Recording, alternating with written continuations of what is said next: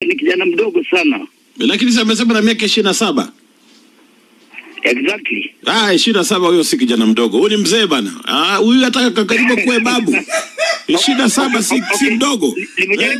Nimejaribu kurifaa kwangu. Kwanza ukimwambia yeye bado ni mdogo, ndio labda anajihusisha na mambo kama hayo. Anafaa kujua kwamba sasa hivi yeye ni mtu ambaye amekomaa, mtu mzima ambaye anafaa kujiangazia. Kweli kabisa. Miaka 27 ni mzee bana. Mwambie. Good. Maamuzi ni yake. Yeye ndiye anastahili kuamua mara ya kwanza. Wewe Evans. Kuna ka percentage nimekafunga lakini hajui. Akiwacha kuna vile utaachilia hiyo percentage ambayo umefunga. Kabisa. Evans, umesikia? Niliacha kuanzia last month. Kwa hivyo for a month hujakunywa. Ni vile sina pesa sasa hivi.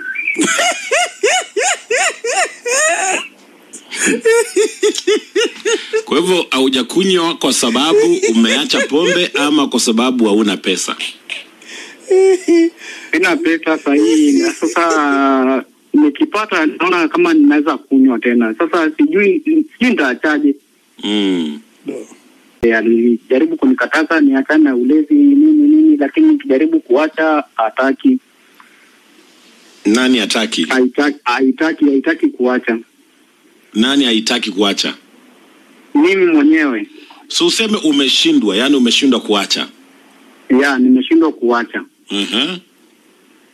Alafu nimejaribu kadri ya uwezo wangu kuiacha lakini nikashindwa.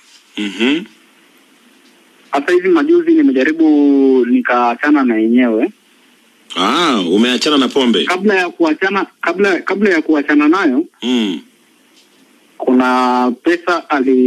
kuna pesa nilitumiwa. Nikaikula ikaisha. Ilikuwa wrong number. Ulitumiwa na nani?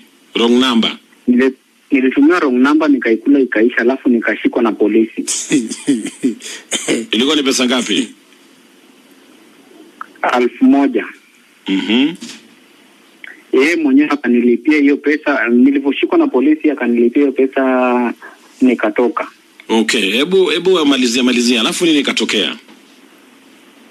Sasa kuanzia hapo mimi na babangu hatuongei vizuri vile tulikuwa tunaongea hapo awali.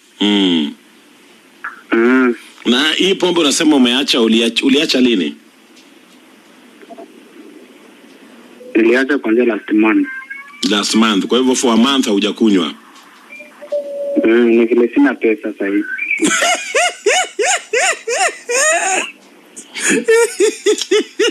Kwa hivyo haujakunywa kwa sababu umeacha pombe ama kwa sababu hauna pesa? Sina pesa sasa hivi. Sasa nikipata naona kama ninaweza kunywa tena. Sasa sijui nitaachaje.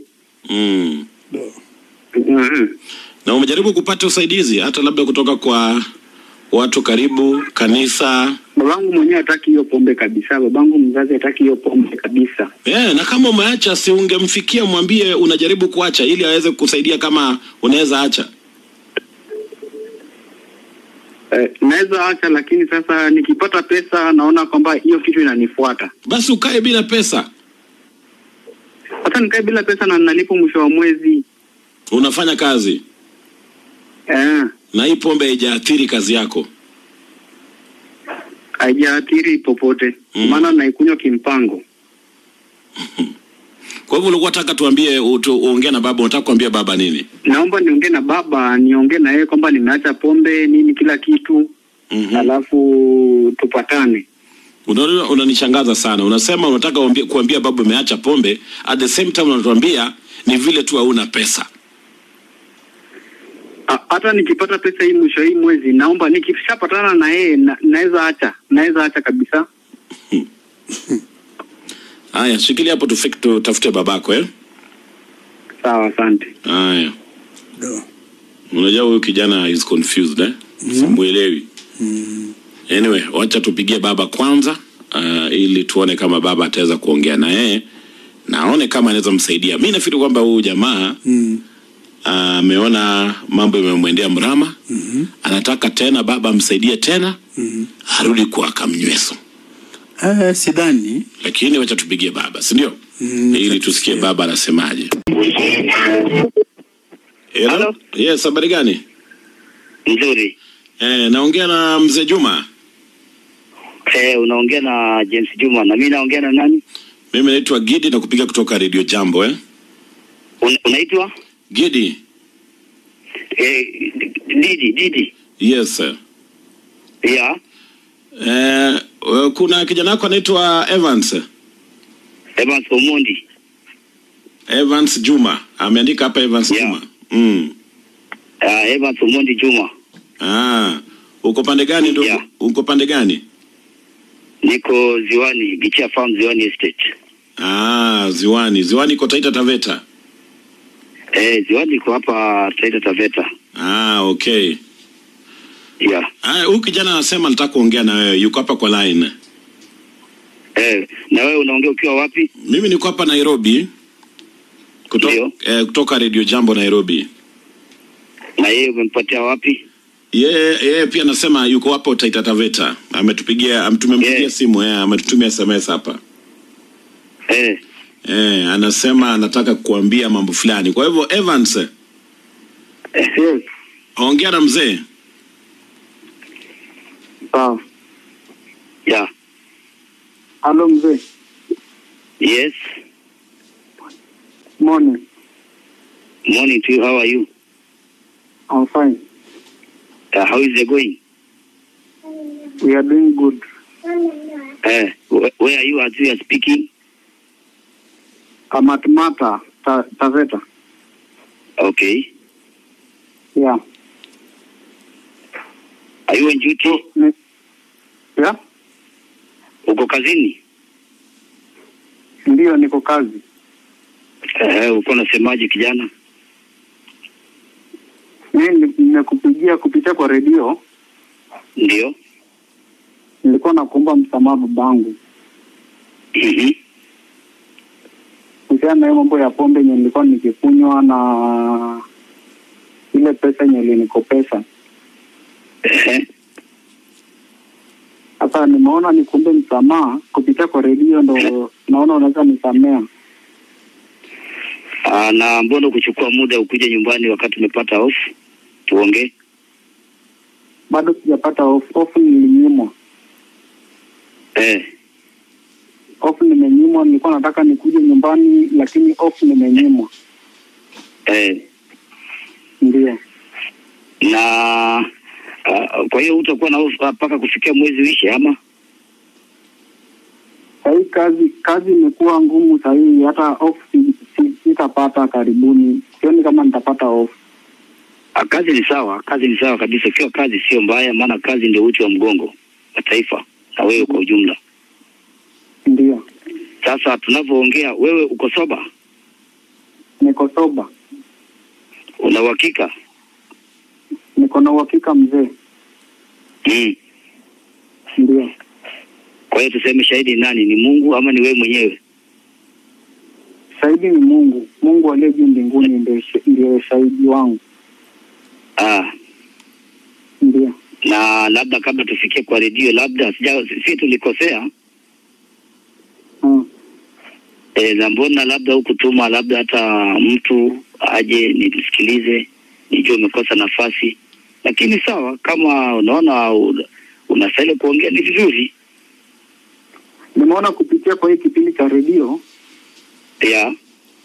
Kwa sababu wanapatanisha watu na wenzao. Yes.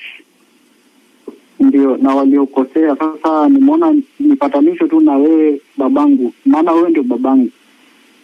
Ni kweli. Ndio, sasa nimeona nipatanisho na wewe kupitia kwa hiki kipindi cha radio. Nimeona nipatanisho na wewe. Mimi sina maneno na wewe isipokuwa tu naona mambo mmejaribu kukukanya, unaona unaendelea na kukanya unaendelea. Mimi nikafunga kuongea, lakini sisi na ubaya wote na wewe. Napenda familia yako, napenda ukiendelea na kazi, angalau na ufikie mahali umefikia. Lakini sasa kila nikiongea wewe unaenda opposite. Kila nikiongea uchukui. Sio unajua tumeongea mara ngapi? Sasa kupitia kwa hiki kipindi nimeona mambo yangu yote hayaendi sawa. Sasa ndo maana nikasema nipitie kwa hiki kipindi cha redio ndo ili at least mambo yangu kama yanaweza enda sawa. Ni kweli kabisa, hata yasingeenda mzuri. Ndio. Okay. Yasingeenda mzuri. Hata ungefanya nini yasingeenda mzuri. Haya, kwa hivyo Mzee Juma umemsamehe kijana wako? Nimemsamehe. Sina maneno na yeye. Sasa na yeye kama yuko tayari kupokea msamaha, mimi sina shida. Nimemweka huru na ajioji, ni mtu mzima, ajue hili ni baya, hili ni zuri. Lakini akumbuke mzazi ndio mtu wa kwanza kuwasiliana naye kutoka kwa Mungu, anayefuata ni mzazi. Sasa sina neno na yeye, yeye ajifikirie, ajue vile ataendelea mzuri, sina maneno mzee. Okay, na hii mambo ya pombe kuna vile unaweza msaidia kwa sababu inaonekana anasema hii mambo ya pombe imemshinda kuacha. Kuna vile unaweza msaidia? Kwa sasa hivi ameniambia yuko soba. Anasema hajakunywa kwa mwezi mzima, lakini pia anasema ni kwa sababu hana pesa. Kwa hivyo huenda ikawa kalipwa hii kesho kutwa. Kwa sababu tunakaribia mwisho wa mwezi. Huenda akaingia kwa vichochoro tena. Hiyo amekuwa akifanya, nimemkanya tangu akiwa ni karibu miaka sasa karibu 3 akiendelea hivyo. Namuita nyumbani na muongelesha, anasema ameacha, akirudi anakunywa. Lakini suluhisho limekuwepo, nimemuita mara kadhaa lakini namwacha, anaona anaendelea. Sasa na mimi nikaamua kufanya nini? Nikanyamaza. Nikafunga kuongea, nikamwambia endelea, ukitosheka utaacha peke yako, lakini hutaenda vizuri. Kama unaendelea hivyo hutaendelea vizuri. Ama ndio maana ameona amefeel guilty, ndio akaleta hapa ili aweze kuanza kuongea na wewe tena. Mara ya mwisho akiwa ameshikwa, akiwa amewekwa kizuizini, ilibidi nitumie vile atakavyotoka, na akatoka, ambaye singependa nitaje kwa redio. Nikatumia lugha mpaka akatoka. Sasa mimi kidogo nimeletewa ripoti amefanya hivi, kidogo nimeletewa ripoti amefanya hivi, kidogo haya alichukua simu ya mama yake ambaye inalipa mdogo, yeye akaenda ikapotelea kwa mnywaji. Nasikia ndugu yangu. Haya, una kipindi familia ameachilia hivyo, na ni kijana mdogo sana, hata ukimwangalia ni kijana mdogo sana. Lakini sasa amesema na miaka 27. Exactly. 27 huyo si kijana mdogo. Huyu ni mzee bana. Huyu ataka karibu kuwe babu. 27 si mdogo. Nimejaribu kulifaa kwangu. Pole, nimejaribu kumtaka kumfananisha na mimi. Kumbe kweli ni mzee kivyake.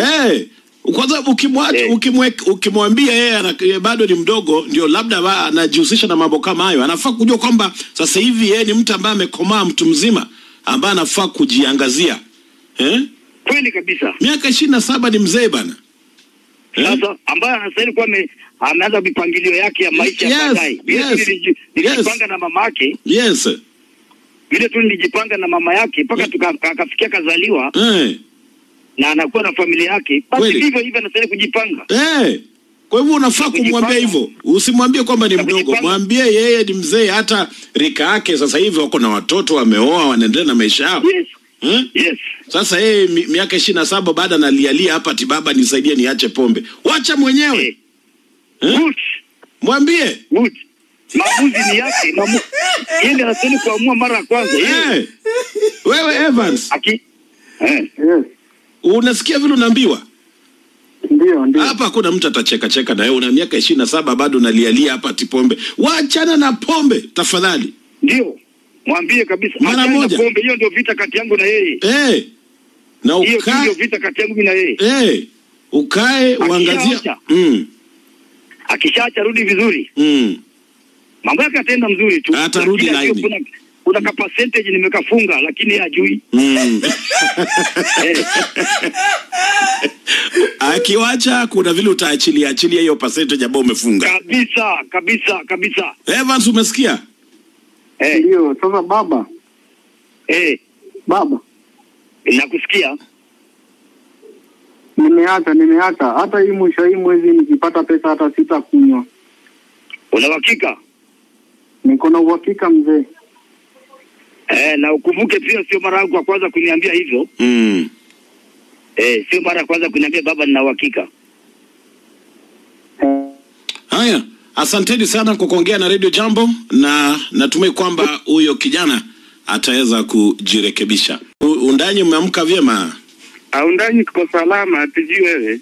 Tuko salama hapa Nairobi, wasemaje? Nilikuwa nataka kumsaidia huyu jamaa. Kitu mzuri yenye anaweza fanya. Akishapata mshahara, ajitenge na marafiki wenye anakaa nao anakaa ni walezi. Kuna marafiki wenye ukipata pesa, wanajua sasa unaweza kuwa koro yako unasema nitaacha hii pombe, lakini sasa wale marafiki wanakuambia ni vipi bwana, twende bwana. Sasa hiyo ndio kitu najua inamponza hiyo rafiki yangu. Awachane na marafiki. Mimi niliwahi onja kidogo. Lakini vile niliacha, nilioa, niko na bibi yangu, hata tuko na familia yetu. Wow. Ilinisaidia, nilijitenga kwa sababu kuna rafiki anakuambia twende na hivyo ndio maisha yako inaharibika. Sasa vile mimi niliacha, sasa hivi naona maisha yangu iko sawa kabisa. Wewe pia unafanya kwa hizo mashamba za hapo Taita, Taveta?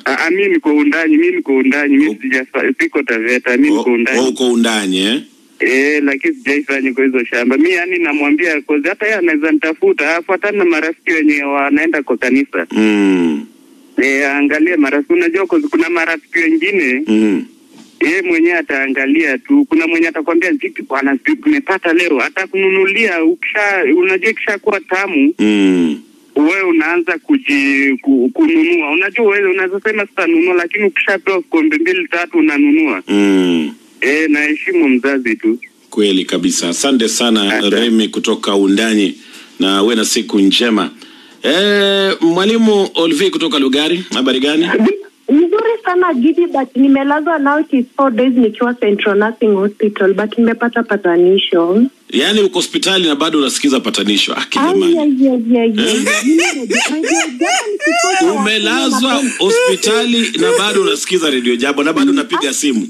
Bado napiga simu nasikia patanisho, na nimeleza niko mpaka kwa drip. Hii ni siku ya 4 since Monday Gidi na Ghost. Niko na savia malaria, pia mniombe. Pole sana. Pole sana. Sasa nimesikia huyo ndugu yetu, mimi nitamuhimiza hivi. First of all, akreatile kitu nye tunaita respect kwa huyo mzazi wake. Asidhani angali mdogo, hiyo umri 28, 27. Hiyo ni umri mkubwa, inafaa sasa aanze kuinvest katika future yake, unaona. Na kama ni pombe anaona na kunywa zaidi, aanza at least kutembea na zile peer groups zenye zinapiga future ya kesho, zikisave pesa zao, wakijua ni mpangilio gani. Pia side hustle, hizo pesa zisipotelee tu kwa pombe, na ashike neno la Mungu, tapata ataendelea vizuri. Pia visit wazazi nyumbani Gidi na Ghost. Ndio. Okay, asante sana, pata nafuu na pole sana. Nancy kutoka Kapsabet, habari gani? Mzuri sana. Mimi ushauri wangu kwa wazazi wa wiki jana, wasimame kwa pengo, waombe. Kama kuna stage mtu mwenye alikuwa anakunywa pombe sana kwa hiyo familia, wakatanisha hiyo spirit. Unajua kuna pombe ingine inakuanga ya kurithi, alafu ingine inakuanga hata ya kushtumiwa. Sasa naomba wazazi wasimame kwa pengo na maombi, waombe huyu kijana na huyu kijana atabadilika. Alafu pia ajitenge tu na marafiki na ajue maisha yake ya baadaye itakuwa aje. Lakini naomba tu wazazi wasimame kwa maombi kabisa. Okay, asante sana. Uwe na siku njema. Steven Wekesa kutoka Bungoma, habari gani? Gidi na Ghost hapa asubuhi. Salama sana. Wekesa wa Bungoma, niko Kima, tunapea watu grade 1 maeneo ya Kitengela. Sasa waje nirajie ujamaa. Ukishafika miaka 27 my friend. Mtaji anakuanga na mambo mawili. Aidha akusaidie ama wewe mwenyewe uamue ujisaidie. Na huyu jamaa vile naangalia bado pombe iko ndani ya kichwa. Kama unapata mwisho wa mwezi pesa, hizi kuzingine umevumilia, kwa nini unakaa kwa pombe kidaza? Sasa mimi ninamwambia mzazi, alimwambia hivyo, azipoti ndiye anaenda ya maeneo mbaya Gidi na Ghost. Acha na pombe. Mimi hapa Gimana pia tu watu unga grade 1 Gidi na Ghost. Asante sana. Judy kutoka Ugenya, habari gani? Hello Gidi. Habari asubuhi Judy. Mzuri sana. Mimi natoka Ugenya Ugunja. Karibu sana Radio Jambo. Ni shabiki mgeni. Ningependa kuchangia kwa mjadala ya leo. ningependa kushauri huyo kijana aepuke na marafiki. Marafiki ndio wanafanya na anakunywa pombe, lakini akiepuka na marafiki atakuwa tu sawa na ataheshimu mzazi pia atamkaribisha nyumbani mzuri. Sasa akae mbali na marafiki asipata mshahara. Akae mbali na marafiki. Chairman Regan Kicheche kutoka maeneo ya Voi, wasemaje? Asante kwanza, mnamkaje? Tuko sawa. Gidi la Ghost. Kwa kweli mzee Juma ni mzee muhimu sana na mzee wa maana sana. Usikie vile anavyoongea, naongea kweli ni mtu wa hekima. Na huyu kijana amejieleza hapo kwamba ameacha pombe, lakini akipata pesa atakunywa tu bado. Kwa hivyo tuseme kila kitu Gidi la Ghost, kama kusaidiana acha tusaidiane kwa njia moja. Ikiwa mwezi huu atakunywa, ni vizuri mzee amchukue mweke ndani. Akika kwenye mwezi mmoja unajua atakuwa hana pesa. Akitoka hapo atakuwa sasa iko sawa, hata kunywa tena. Lakini kama atakuwa anapata pesa na anakunywa tena, ni vizuri mzee mweke ndani kwa kumsaidia. Amweke ndani mwezi mmoja, hata kama nikumlipia kwa jela amlipie, afanye kazi mwezi mzima. Akitoka hapo Gidi atakuwa amesahau mambo ya pombe na atakuwa hana pesa. Atakuwa amenyoka. Shukrani. Okay, asante sana. Roslyn kutoka Bungoma, habari gani? Salama sana. Umefuatilia patanisho leo? Nimeifuatilia kabisa. Huyo kijana ana baba mzuri sana. Ashukuru Mungu ana baba mzuri kwa sababu tayari baba yake amemwekea mambo mazuri. Sina amempigia kitu. Kwa hivyo abadilike tu, baba yake atamsaidia. Abadilike. Haya, natumai kwamba umepata ushauri. Tongoi kutoka Malaba, habari gani? Salama sana Gidi Agost. Wasemaje? Mimi ningependa kushauri hiyo kijana. Unaona kwetu mimi natoka kwa kabila ya Gishu. Na ukishatoka kwa wazazi, kwa mikono ya wazazi, sasa useme umeenda kujitegemea. Wamekuachilia, sasa wewe ndio unafaa usaidie wazazi. In fact tunaona mpaka anakuja anachukua simu ya mamake anaenda na yeye ingekuwa ananunulia mamake simu anamletea. Imagine anaenda anapoteza kwa pombe. Sasa mtu kama huyu Baraka kana atapata kama hatabadilika. Lakini ninavyoona hajabadilika huyo kijana, akipata tu pesa atarudi tena kwa pombe. Ile kitu ambayo nashauri wazazi wake, nimeona hapa kuna Wamasai wamejaribu sana kusaidia watu wengi ambao wameathirika na pombe. Kuna dawa ambao unapewa na roho yako inatoka kabisa kwa pombe, lakini naona hata maombi haitamweza. Nimebaki Tongoi bwana mdogo hapa Malaba roadblock. Asante sana Tongoi kutoka Malaba. Kuna jamaa Busia pia nampata hapa, Habel Nyongesa kutoka Busia. Hamjambo Gidi na Ghost. Hatujambo. Evans anataka kubadilika. Lakini kuna kitu inamrudisha nyuma na si kupenda kwake. Mimi namuombea huyu ndugu yangu, kama ameamua kuacha pombe amaanishe, na asikize baba yake, asikize ushauri na arudi nyumbani aombe msamaha na Mungu atamsaidia. Namuombea sana Mungu amsaidie abadilike jamani. Pamoja Gidi nikiwa hapa Dulenge Busia. Asante sana pamoja. James kutoka Changaria simu inakatika. Wasiebe kutoka Sirisia, habari gani? Hamjambo Sina Ghost. Hatujambo. Ungependa kusema nini asubuhi ya leo? Mimi ningependa kushauri ndugu yangu.